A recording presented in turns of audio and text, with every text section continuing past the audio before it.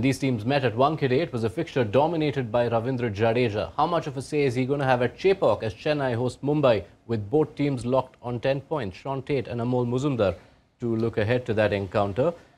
In general, Amol, you view Ravindra Jadeja's season. It is such a drastic change from a lot of struggles he had with the ball, in particular in 2022. What do you see as the reasons behind this resurgence?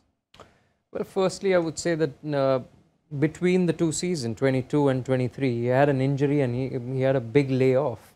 Coming back, after an injury, just incredible season that he's having, and he's having a massive impact on how Chennai Super Kings are faring, especially in the middle overs.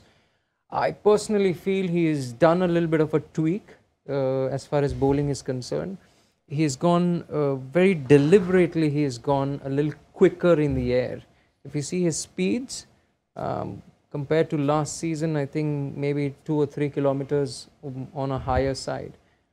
So that is not giving the batsmen that much time to react to it, and they're falling prey to it. Whether it is right-handers or left-handers, he's bowling magnificently in the middle overs. Yeah, and the left-handers presents a very interesting side of Jadeja's performance, because he is defying conventional wisdom. You'd think a lot of times you will shield your left arm, slow left armer in front of the left-hander, but he's having his best season. I think 6 of his 14 wickets have been left-handers. And that becomes so much more important against a Mumbai Indians side which has Ishan Kishan now in form, Tilak Varma, so it's filled with left-handers there.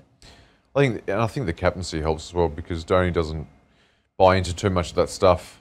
Just, good players bowling to good batsmen either way, and I like that approach. I think it's fantastic. And Jadeja's got enough experience. He's played enough of top-level cricket to certainly be able to bowl to anybody, whether it be left or right.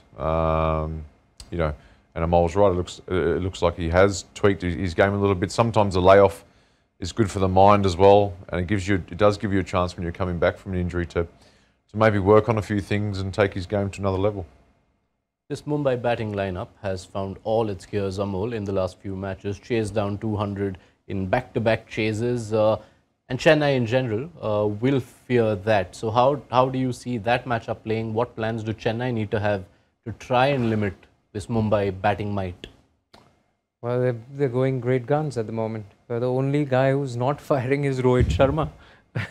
Imagine if he fires. Starts firing, yeah. If he starts firing, imagine, yeah. So they've got a gun batting lineup.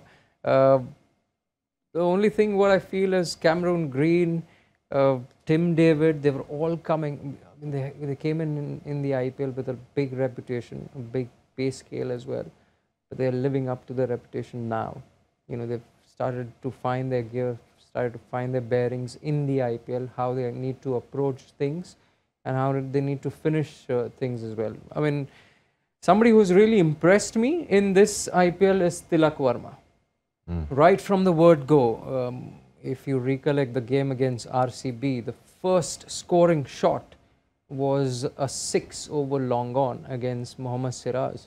And he just announced himself in this year's IPL. He's been the standout performer. And if you see the last couple of games where he has played the role of a finisher there, he's played it to perfection. Even the last game was in balance against Rajasthan Royals, and he came and changed the course of the game within a space of 1 over.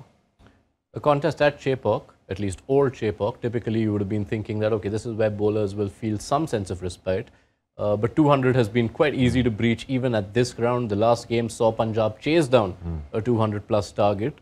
In that sense, do you reckon for the likes of Tushar Deshpande and Matisha Patirana, this will be the sternest examination against that red-hot Mumbai batting lineup?